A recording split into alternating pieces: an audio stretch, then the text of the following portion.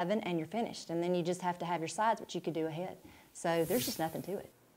Stuffed venison meatloaf.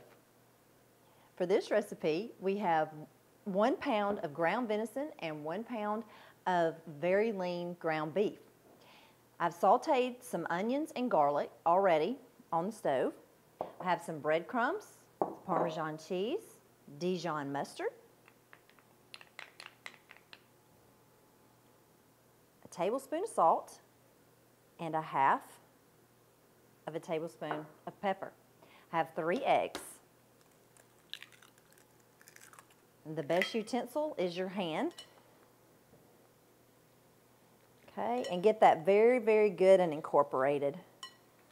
Now I will proceed to the next step.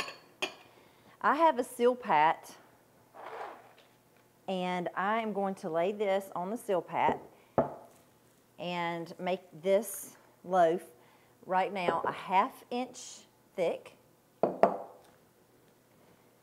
And I'm going to spread it to 16 inches by 10.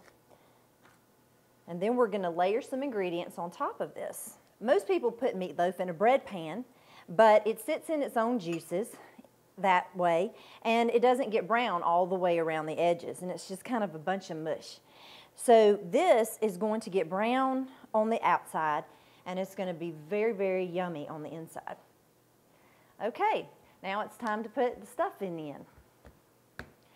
First thing we're going to do is put our spinach leaves down, and I'm going to leave about an inch border around the perimeter of the meat. When you cut into this, it's just beautiful. It's got green and orange and white, and then the color of the meat, it's just beautiful. Now I'm going to layer the mozzarella. And now the carrots.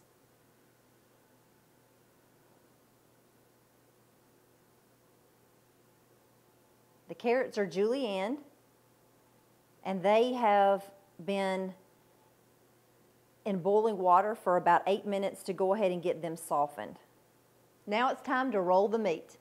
We're going to get the seal pad or your wax paper and just lift it a little bit and go ahead and get it onto the next, and you'll want to try to roll it into a tight roll. I kind of like to turn it around and have this side also meet the other side.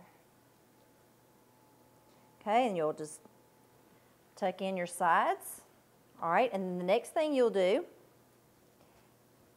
is take your meatloaf and roll it onto a cooling rack on the sheet pan.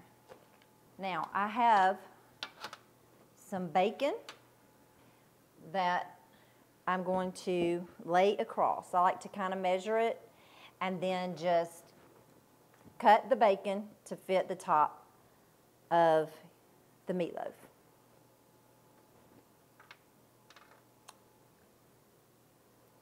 This gives it a little bit of added fat, which really helps the flavor. I have my oven preheated to 400 degrees, and I am going to just place this right in the oven for about 1 hour. And then you are done and ready for guests. If you're going to have them, this is a great meal to have because it's such an elegant comfort food. All right, now I'm going to put this in the oven for an hour at 400 degrees. I find that you can use the simplest ingredients and make the best meal. You don't ever have to sacrifice taste just because you use simple ingredients. Just use great ingredients. Use local and fresh ingredients, and you're gonna have a great dish. It's been an hour, so our meatloaf should be done.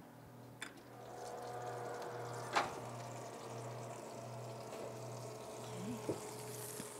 And it looks beautiful and smells gorgeous.